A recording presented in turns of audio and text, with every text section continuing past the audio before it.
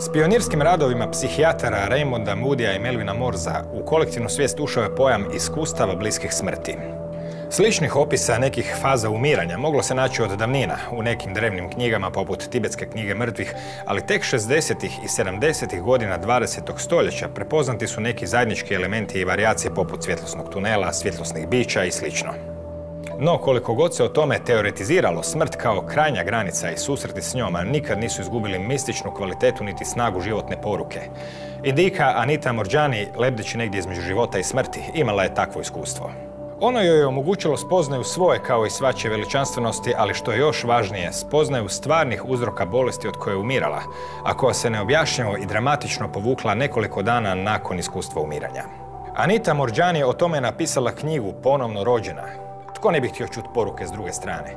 Zato smo sastanak dogovorili ovdje, na rubu znanosti.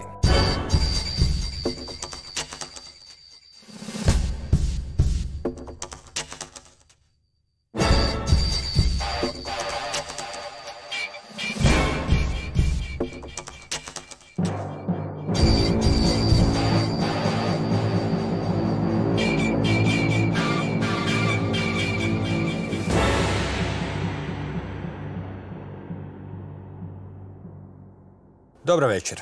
Anita Moorjani je autorica knjige Ponovno, rođena, u kojem je opisala svoj slučaj sa medicinske kao i iskustvene strane. Pa krenimo sličnim redoslijedom od šireg konteksta života koji nije ni najmanje beznačajan za cijelu priču i sve što se sa vama zbivalo od oboljevanja do ozdravljenja. Pokušajte ukratko dati jedan prikaz okolnosti vašeg odrastanja negdje na tromeđi, četveromeđi različitih kultura, svjetonazora, modernih, staromodnih, kineskih, indijskih, britanskih. S obzirom da, mada u ono vrijeme toga niste bili svjesni, u stvari upravo tu negdje su se začele klice onog što će se kasnije manifestirati kao rak koji vas je onda konačno doveo do iskustva bliskog smrti. Kako su bile vaše životne okolnosti tijekom odrastanja? I was born to Indian parents, but I was born in Singapore. But because of my father's work, he moved to Hong Kong at the age of 2, when I was 2 years old. So I grew up in Hong Kong, which is predominantly a Chinese city. However, I went to a British school where most of the kids in my school were British, so they were white people. So as I was growing up, I was bullied a lot because I was Indian, and so partly because of my skin color and also partly because of my culture. Most of the kids in my school were Christians and they went to church, but I went to the temple with my parents. And so I always felt that the other children didn't understand me. But not only that, I also felt my parents didn't understand me because my parents grew up in India, and now here I was growing up in a Chinese city in a British school, and yet being a product of Hindu parents. So I felt that my parents never really understood my confusion because my father always wanted me to follow the Hindu culture. So when I grew up, they wanted me to have an arranged marriage, which is the tradition of my culture. And they put so much pressure on me to have an arranged marriage. And at that time, I broke under the pressure and I agreed to have the arranged marriage. But just before my wedding day, I ran away because I couldn't go through with it. And that spoilt my name in our whole culture. It made me become ostracized from our culture, and it brought a lot of shame to my family and also to myself. And it brought shame to my fiance's family. And my parents were told that no other Indian man would ever marry me because of what I had done. So I always carried this with me through my life. Zvuči kao neka kletva. Zbivalo se još događaja koji su dovodili u pitanje vaše odluke oko onog što biste sami htjeli ili ne biste htjeli sami, poput recimo pritiska okoline da trebate imati djecu neko vrijeme ili ne trebate, selidbe, razne okolnosti vezane uz posao i slično. Bilo je, znači, i pritisak je, reklo bi se, nikad nije ni prestao. In my life there never were there was always pressure. There never ceased to be pressure because of my circumstances and my upbringing. Even though I did get married to a wonderful man, he's a beautiful man who's still with me today, but still I felt under a lot of pressure to have children, to be a certain type of wife. I always felt that I was not a good housewife because I wanted to work, but in my culture, women are not supposed to work. We're supposed to stay at home, take care of the house, do the cooking, the cleaning, and bring up children.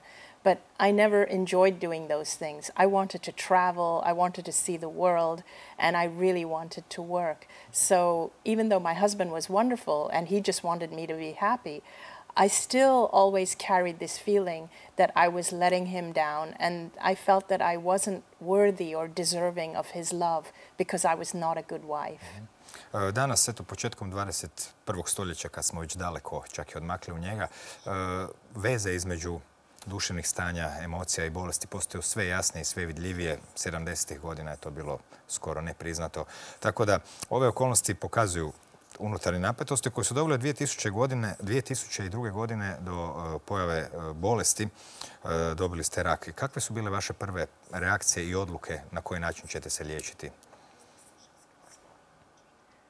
When I was first diagnosed with cancer, I was very, very fearful because I had watched two people close to me dying of cancer, and they were having the best medical treatment that money can buy in the best cancer hospitals, and still they were dying. So at first I wanted to refuse medical treatment, and so I tried every kind of alternative treatment. But I want to also say here that even before I got cancer, as I was watching my friends die of cancer, I was so scared of cancer. I was obsessive about cancer and everything that I was doing. I was taking all the supplements and eating all the foods to avoid cancer. But still, even though I was taking every precaution to avoid cancer, I still got cancer. So when I was diagnosed, I was so scared. And I definitely did not want to go the route of conventional medicine because I could see that it wasn't helping my friends. So I even traveled to India to do Ayurveda. I lived in Hong Kong, so I was doing the traditional Chinese medicine. I was also following a Western naturopath. So I was trying everything I could.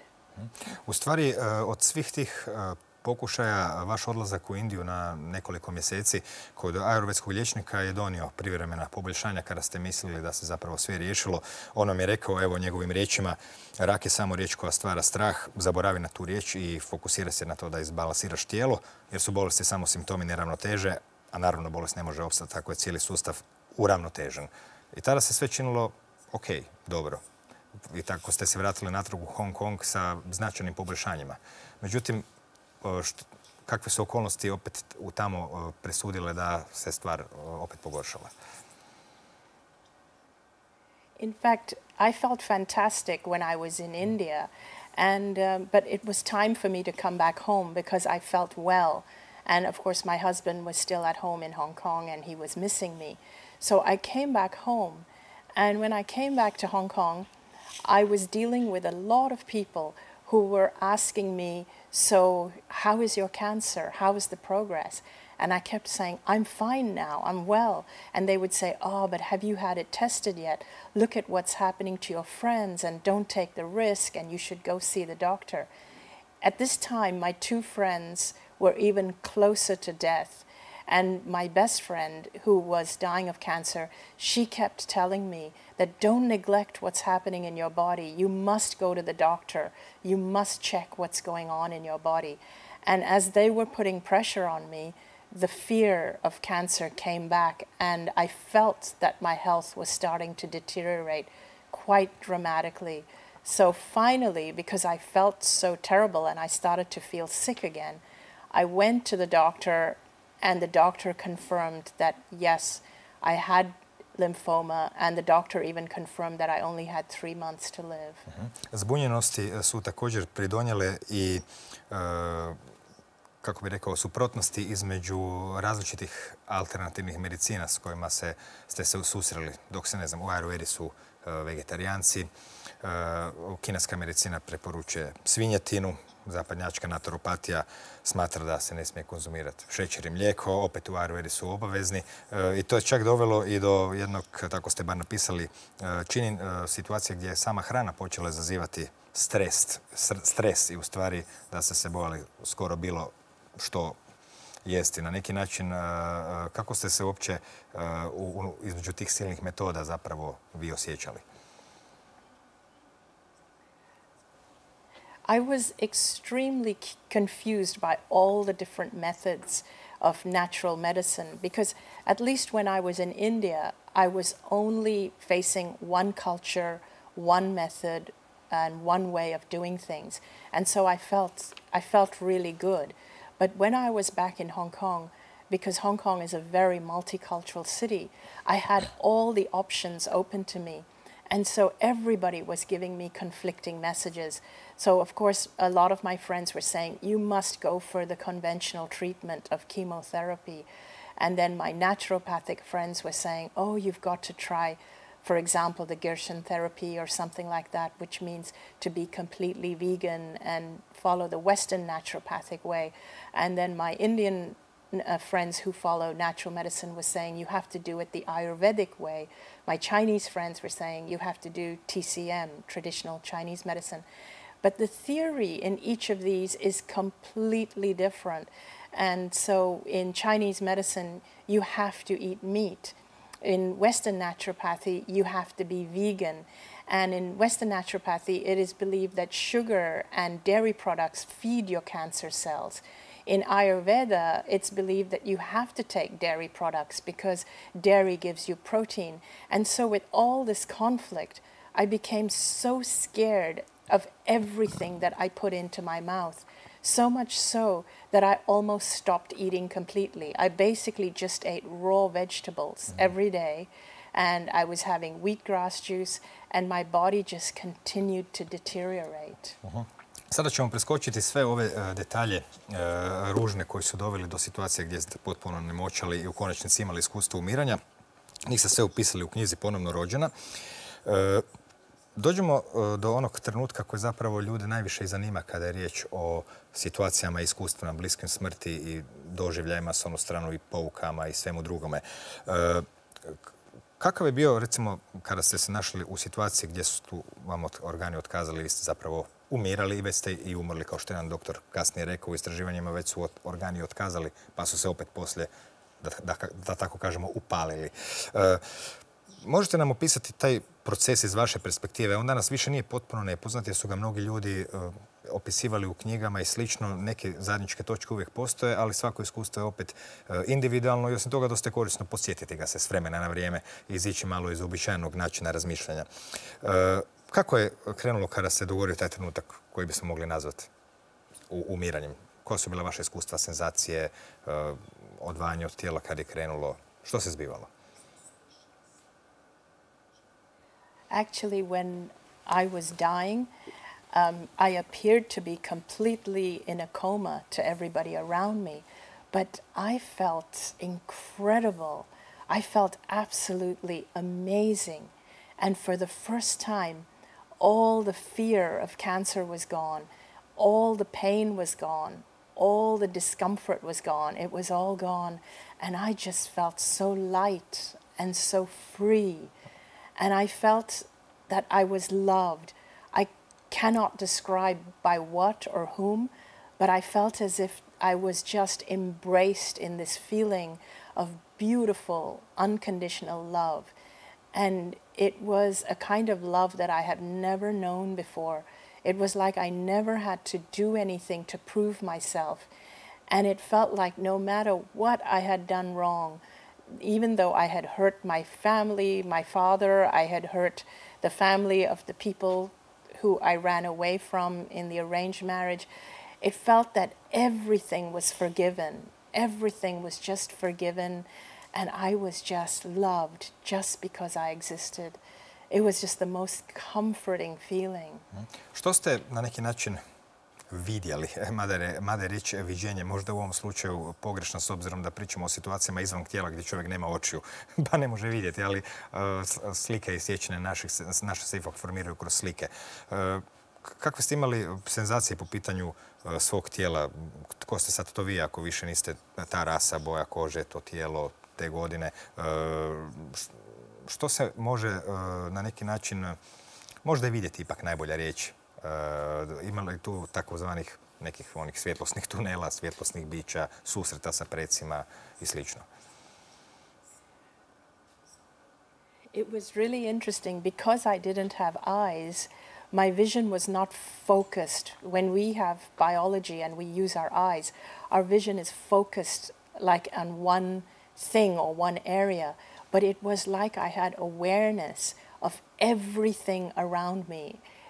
Without eyes, I had like 360-degree vision all around me and beyond. So, for example, I could see, or I was aware of my body lying on the bed, and my body looked so small and insignificant compared to how I was feeling now.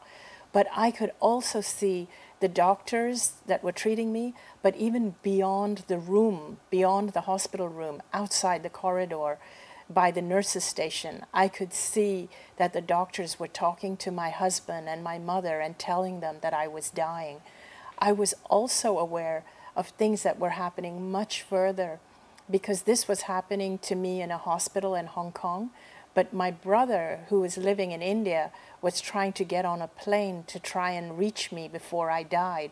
He had heard the news that I was dying, and I could actually see him trying to catch a flight and rushing to the airport to get on a flight because he wanted to reach me before I died. And I was aware that I needed to stay alive at least until he got to me, because otherwise he would be very, very distressed. And then I could see my father who had passed away, but he didn't look exactly the same, but I knew it was him because it was his essence. I realized that when we die, we leave behind our bodies, but not just our bodies. With our bodies goes our race, our religion, our culture, our gender, our color, and also our beliefs and our values. And the only thing that's left is our pure essence, our pure consciousness. And I became aware that even without all these things, we are not less than who we are. We are actually something much, much more, much bigger. And so I immediately recognized the essence of my father. And I felt his incredible love for me. And I realized that even though all these things had happened in my life and we had had such a bad cultural clash, I understood that actually he loved me unconditionally. His essence loved me unconditionally. And that was just the most beautiful feeling. U knjizi ste opisali i opis osjećaja kao da se širite i da ćete ispuniti cijeli prostor i rekli ste da na neki način se činilo kao da su nestale granice između vas i svega ostalog, što je naravno lako za opisati riječima, ali teško za zamisliti u ovom svijetu ograničenih i odvojenih stvari. Osjećaj kao da ste probuđeni i slično. Također ste spomenuli da ste bili svjesni drugih bića oko vas. Niste ih baš puno spominjali u knjizi. Kakvih to bića ili drugih esencija? Imate li neku ideju o tome? I was aware that I was surrounded by other beings who had also passed away, and they could be my guides or other relatives who had passed away, but I didn't recognize them from this life, but I felt that they were there to help me and to welcome me and to greet me.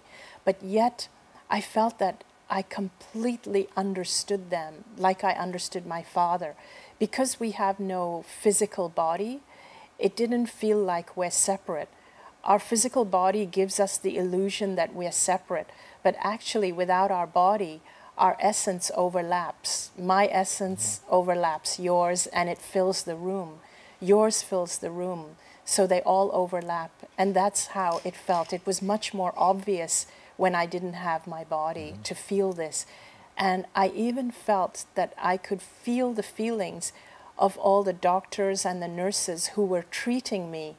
I felt that even in that room where my body was, whenever I put my awareness on my physical body, my awareness would just feel the feelings of all the doctors and the nurses and my husband and my mother and everybody who was there at that hospital. Kakav je bio dojam proteka vremena? S obzirom da recimo situaciju koju ste pratili u tim prostorima bolničkim, ona je i dalje bila vremenski linearna, netko stiže, netko nešto radi, neko nekog zove. A kako je bila generalni opći dojam o onom što zapravo nas u svakodnevnom životu omeđuje možda najviše od svega, a da toga nismo često puta ni svjesni, a to je linearni protok vremena od prošlosti prema budućnosti, takozvana strijela vremena?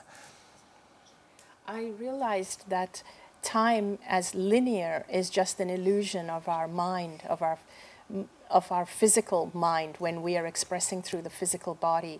In that realm, it felt as though all of time existed all at once, the past, the present, the future.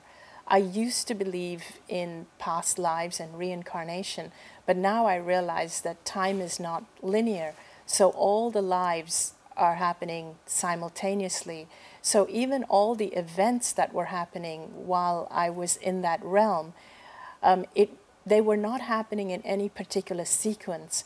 They were happening according to where I was putting my awareness. So when I tell the story, I have to put it in a sequence as though it happened in a certain order. But it didn't happen in any order. For example, I became aware that my brother and I had spent other lifetimes together. And even though these must have been past lives, it didn't feel like that because it was like I was looking at those lives as though they were happening right now as I was looking at them. I could see my future unfold before me if I chose to come back into my body, but I could also see the future if I chose not to come back into the body. I could see what would happen. Što bi se dogodilo?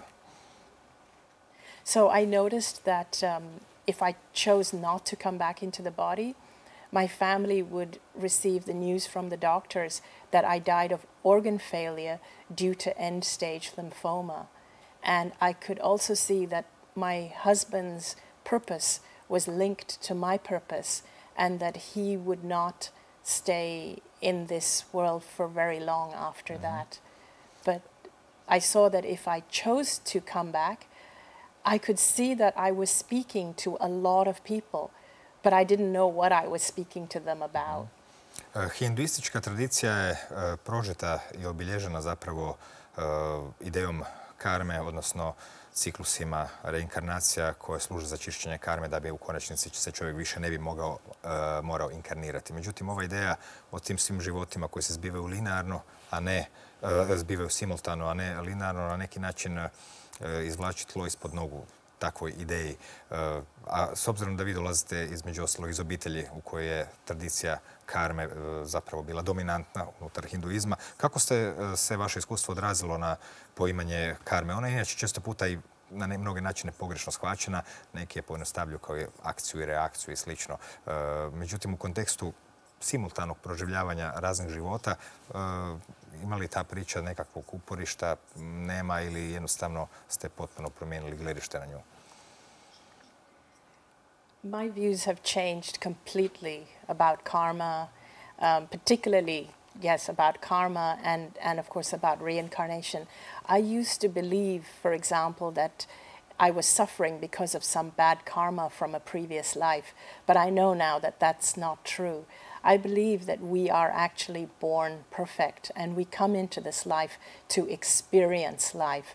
And now my understanding of karma, it's just a result. For example, it's an action and a reaction, but you see the reaction right here. It's just almost like just something that is just logical. I don't see it at all as a punishment for something you've done in a previous life. I don't also believe that we need to live our lives to create good karma for the next life. I used to do that. I used to live my life for the purpose of creating the perfect afterlife. I used to live my life for the purpose of creating good karma into my next life. Now I live my life for the purpose of creating the perfect moment. It's only the moment that matters. And my only purpose is to immerse myself in life fully and to create the best moment. And as long as I create the best moment in each moment, I will have a great life. Spomenuli ste da ste vidjeli život kao tkanje od puno niti koje se isprepliču. Jedna od tih niti je linija, nit vašeg života, da tako kažemo. Druge niti pripadaju drugim životima. Neke su duge niti, druge su neke vrlo kratke koje ste povremeno sreli, koje vas je dovelo do svjesnosti da je sve povezano. Na koji način se u toj perspektivi vidi ovo što sam zapravo upravo i prepričao iz vaše knjige, to tkanje puno niti iz kojih slijedi da su zapravo svi naši susreti na neki način dio nekog tkanja. Skoro ništa nije, da tako kolokvijalno kažemo, bez veze.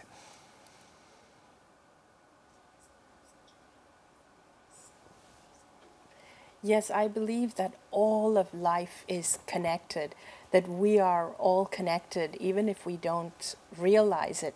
It's like a great big tapestry. So from that realm, it was like I was looking at the completed tapestry, and everything made sense because it was like the picture was complete with all the different threads woven. And one of those threads was my life. And I could see where my life had touched other people's lives, but I could see that if I continued to go on in life, I could see where it would continue to touch other people, and they in turn would touch other people. And I saw how we don't realize how connected we are and how much we affect people, not just around us, but beyond, because we are so connected. Kakva ste shvaćanja stekli po pitanju uzroka vaših bolesti? I understood that I had never loved myself. The biggest lesson that I learned from the other side was that it's so important to love and value myself. That was the biggest lesson that saved my life. We are always taught that it's selfish to love ourselves, so I had always put myself last. I had always treated myself like a doormat. When I was bullied as a child, I somehow believed that I deserved it. And I had always put myself down and criticized myself. But in that realm, I realized that I was a spark of divine light, just like everybody else is. We are all part of the same creation. How could I not love myself? My physical presence in this life, I am actually just a channel for life to be expressed through me. So if I don't love myself, I am denying the universe of expressing itself through me.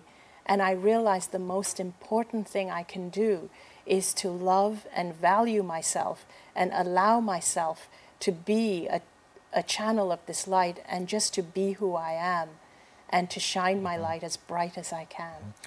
A što se tiče bolesti, zbog čega su onda one u stvari nastale? I realized I was ill because I had spent a lifetime of living in fear and suppressing myself and suppressing my light because I didn't love myself. I had made all my choices in my life out of fear and not out of love.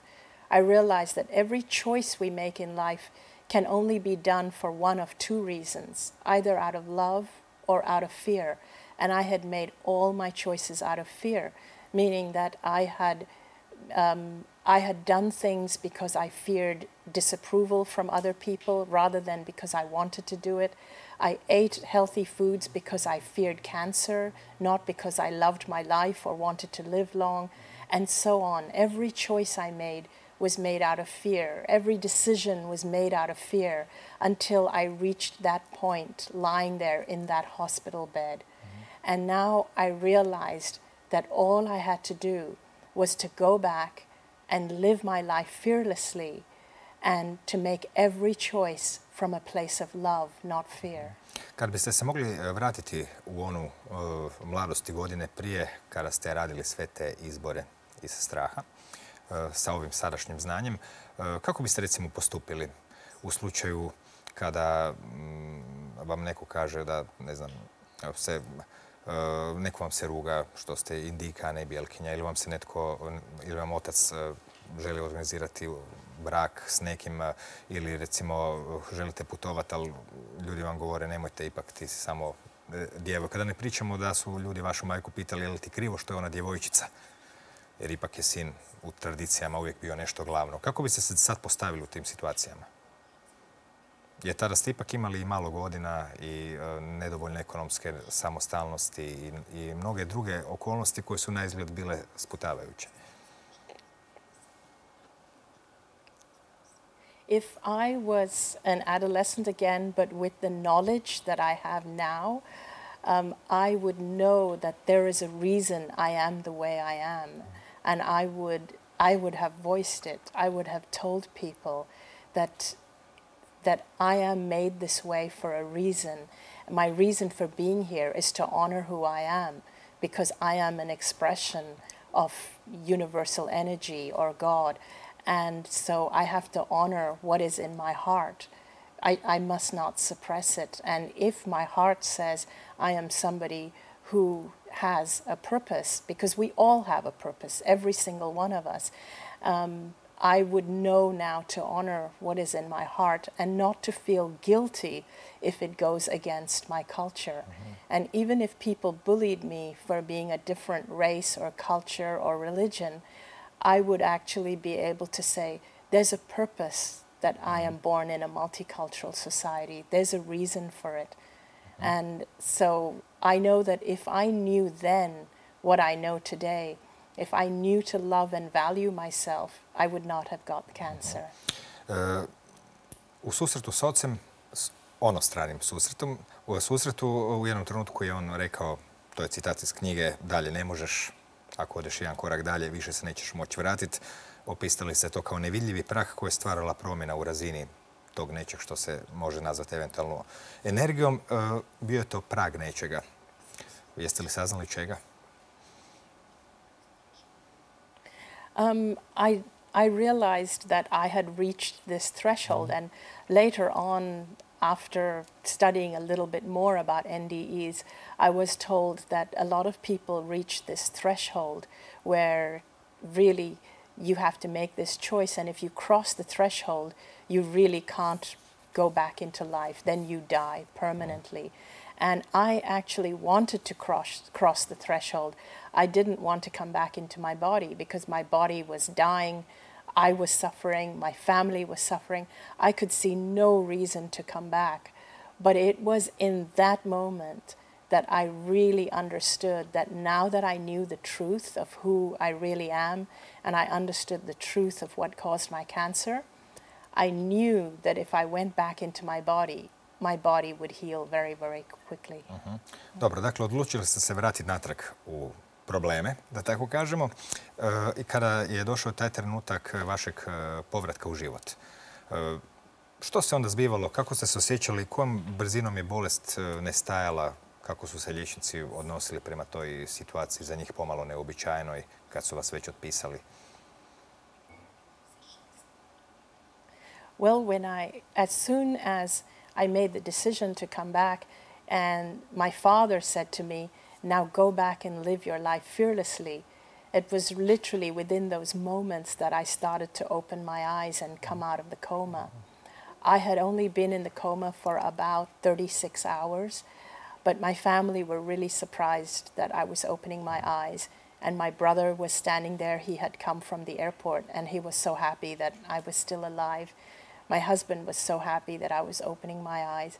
And the doctor came in, but the doctor told my family that I was still extremely weak and don't raise their hopes. He told them, don't raise your hopes because I'm still very weak and I'm still very near death and my organs were still not functioning. So he reminded them of my situation.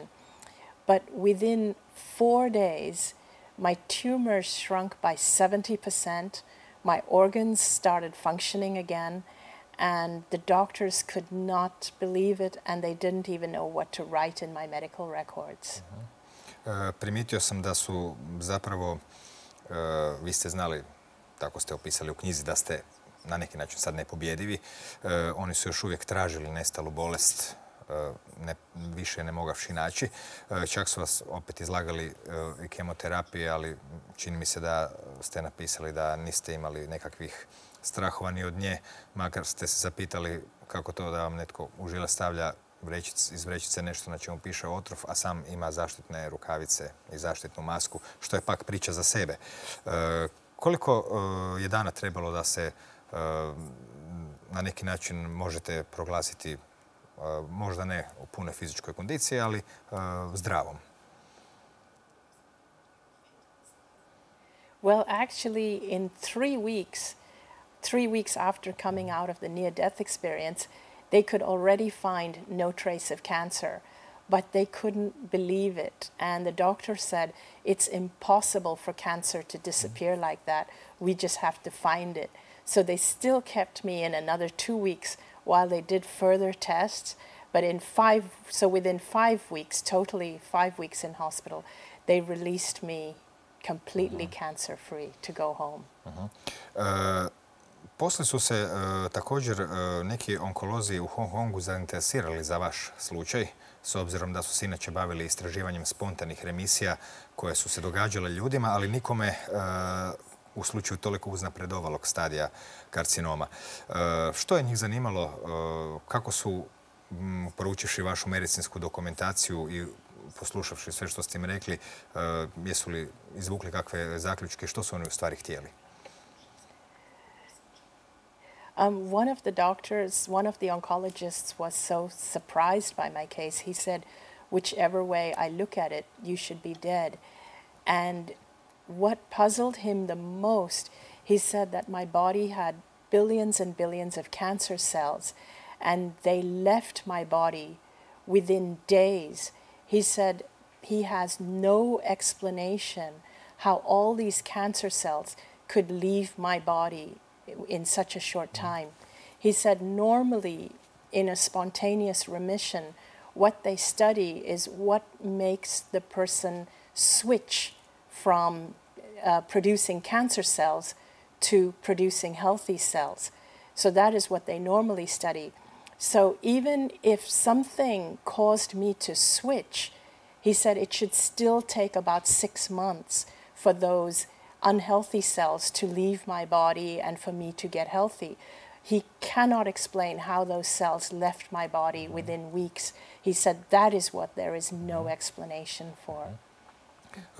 Zanimljiv simbolički trenutak je bio što se trenutak umiranja dogodio u bolnici u kojoj se inače niste liječili, a ta bolnica je ispalo je smještena upravo u onoj četvrti gdje ste odrasli, što znači da je prvi pogled kroz prozor bio prvi pogled na krajolik djetinjstva, što se može simbolički, recimo, interpretirati kao novi početak i slično. Kad već pričamo o novom početku, kakve su se promjene dogodile nakon ozdravljenja po pitanju vaših odnosa prema, ne znam, poslu, stvarima, time s čime ćete se baviti, prema odnosu prema prijateljima, prema pojmovima dobra i zla i tim drugim stvarima koje muče nas sve ljude na ovoj zemljici? After I healed from the cancer, I became a very, very different person. I feel like I'm a different person today than I used to be, because today I really understand that to honor myself and to honor my authenticity is the same as being spiritual. Before, I used to work really hard at trying to be spiritual. Now I understand that if we're constantly working at trying to be spiritual, it means that we think we're not good enough, we're not spiritual enough. Now I know that we are born spiritual. We are all spiritual. How can we not be? And so all I do is I honor my own self, my own heart. But it doesn't mean that I'm selfish. In fact, I believe that if everybody learned how amazing and beautiful and magnificent they are, it would actually make us a more peaceful and loving race of people. And also, today I consider myself to be my own best friend. I don't criticize myself anymore. If I make a mistake, it's okay. I give myself another chance. Nekoliko mjeseci po izlasku iz bolnice bili ste euforični, no to se ne može pripisati samo pukoj sreći zbog toga što ste živi. Napisali ste da ste u svakoj stvari, pa i najsvjetovnije, vidjeli nešto magično i čudesno, s jedne strane. S druge strane, da je bilo zapravo vam sve teže razgovarati o svakodnevnim stvarima i događajima i pogotovo ostvariti bliske veze s nekim starim prijateljima koji su dalje pričali o tim svakodnevnim događajima. Kako ste se na neki način ponovo spojili i kakav je to osjećaj magičnosti, čudesnosti i nekakvog izbjegavanja, neću reći izbjegavanja namjernog, ali tih stvari koje su vam zapravo su na neki način doista jesu malo i dosadne i beznačajne kad čovjek pogleda iz neke druge perspektive. When I came back, I had this really magical feeling like I was connected to everything. For a long, long time, it felt like I had one foot on each side, one foot here and one foot there. So it felt like I was living a little piece of heaven on earth. And I felt like I was connected to all of nature and the water, and I felt love for everyone. But it became increasingly difficult for me to do things for the wrong reasons. And I started to really notice how everybody is brought up to live their lives inauthentically. We're all brought up to chase after things, pursue after things for all the wrong reasons. And so I found it really difficult to connect with my old friends because I felt like almost like we are all speaking a different language. They couldn't see the beauty in, for example, in nature or in life or in our connection. But people are more interested in bad news, and we're more interested in gossip, and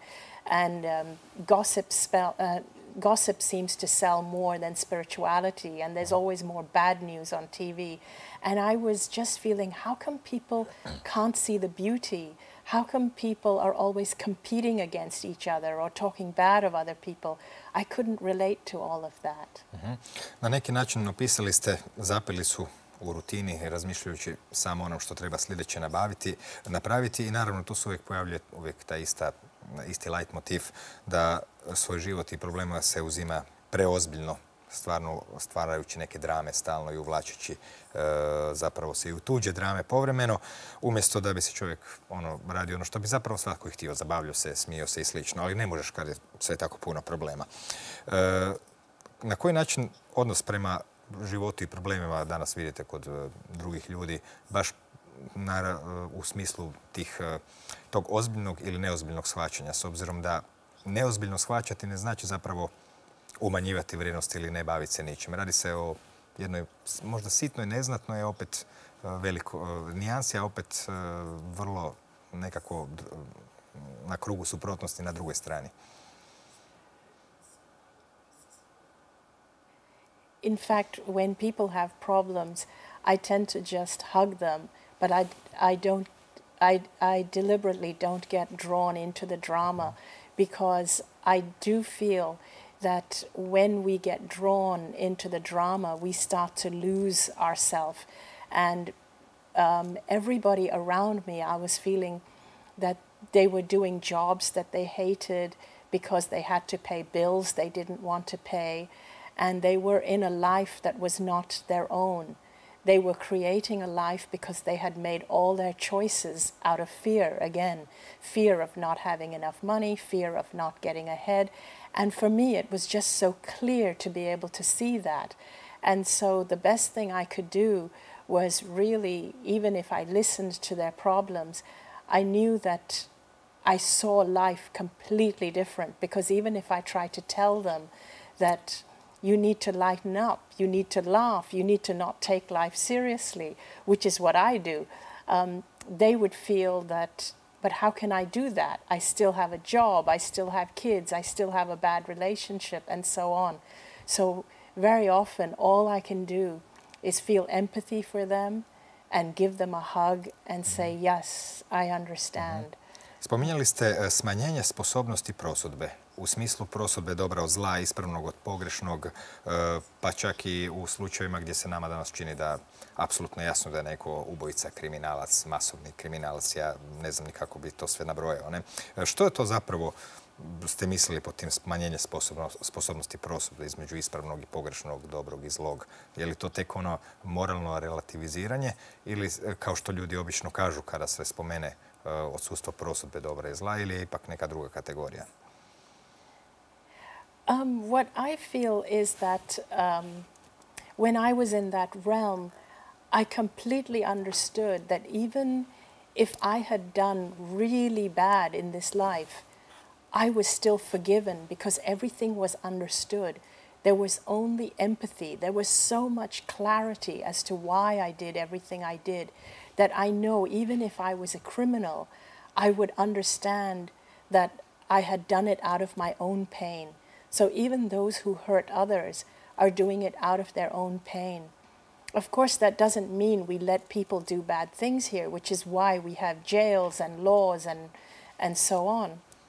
But at the same time, I don't believe that we get punished in the other realm for our crimes here, because nobody, no criminal is created in a vacuum. They become that because of so many circumstances. So I know that there is no judgment. There is only clarity, understanding, and empathy that waits us in the other realm.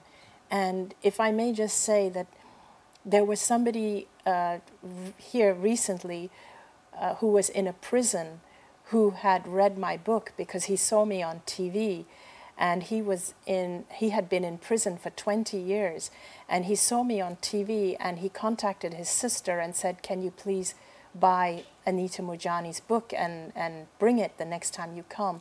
And he read my book and he wrote me a letter and he said, "Your book gave me so much comfort," he said, "because I made a stupid mistake when I was 20 and I am still paying for it and I have so much regret. I fell into bad company and I have so much regret that I was so scared I would have to pay for it, not just in life, but through all of eternity in death. And your book has brought me so much comfort that at least in death I can be free." Što se tiče baš izlječenja kojim se vaša knjiga i radi, ona se zapravo nije dogodilo, kao što smo čuli, zbog nekih pozitivnih misli i u stvari ovo o čemu sad pričamo i nema puno veze sa nekakvom idejom o pozitivnim mislima i slično. Kako gledate na filozofiju pozitivnih misli? Naravno, ljudi koji imaju pozitivne misli, opet im se događaju loše stvari, pa sad što će to biti? Valjda nisu dovoljno jako mislili. Kako gledate taj odnos pozitivnih misli kao uzroka ili kao metode koja se danas tako dosta često spominje? One of the problems with believing that we have to always have positive thoughts or believing that negative thoughts causes negativity in our lives, what happens is we become afraid of our negative thoughts. Or when something goes wrong in our life, we start becoming afraid of our thoughts and blaming our thoughts. That's what happened with me, because even when I had cancer, a lot of people used to talk about law of attraction and how did you attract it and was it your thoughts? So I became really afraid of my thoughts. I've understood that it's not our thoughts. It's not about being positive or negative. It's about being yourself. It's much more important to be yourself than it is to be positive. And if you are yourself, even if sometimes you have negative thoughts, you just accept it. You just allow it, and it will pass. Because the more you suppress your negative thoughts, number one, it means that you are judging yourself all the time, that these thoughts are bad, I shouldn't be having them. And number two, the more you suppress them, the more they will push back. Na kraju krajeva, iz ove priče koju ste ispričali i ne slijedi da bi čovjek trebao hodati svijetom kao nasmiješeni zombi, jer svakoga nekada nešto iživcira, pa vaša preporuka bi, pretpostavljam, bila reagirati u skladu sa količinom živciranja, ili? Exactly. We need to react appropriately to the experience, but we also need to relax. We need to relax and allow ourselves to be free, to be who we are. Anita, hvala vam do neke sljedeće prilike ne mogu reći jer ne čini mi se da ćete napisati još jednu knjigu s obzirom da je ova knjiga zbirka i opis vašeg jedinstvenog iskustva koje čini mi se da vam se neće opet dogoditi. Pa stoga mogu vam samo poželjeti sretan put i do neke sljedeće prilike. Thank you so very much. It's my pleasure and honor to be here. Eto, a hvala i vama na pažnji.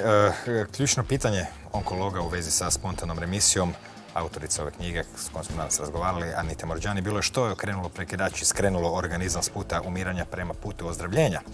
Pitanje zapravo jest i može li se taj odgovor uopće naći u medicini. Ali i samo ozdravljenje je ispada tek početak i početak otkrivanja jedne od najčuvanijih tajni današnjice, a to je ljubav prema sebi, jer do ozdravljenja, tako barem ispada, ne dovodi vjera, prije će to biti napuštanje uvjerenja, dogmi, doktrina, dopuštanje izražavanja sebe. Ima tu još pouka. Recimo, ako nema odvojenosti, osim u našim glavama slijedi da svi imamo sposobnosti iscijeliti sebe, pa možda i omogućiti ozdravljenje drugih, jer naravno uz kontakt s cjelinom bolest ne može ostati u tijelu, a zbog međusobne povezanosti zdravlje jedne osobe dotiče druga. Pouka za kraj možda opet glasi da ne trebamo baš tu na ovom svijetu niti nešto posebno učiti ili stjecati iskustvo ili bodove za zagrobni život kad nam tamo to onako neće trebati, jer je život na ovom planetu glavna predstava, mjesto akcije. Takozvana stvarnost je tek igralište izražaja, što znači da bi dobar početak bio imati što manje krutih i čvrstih pravila koja bi to onemogućavala. Laku noć.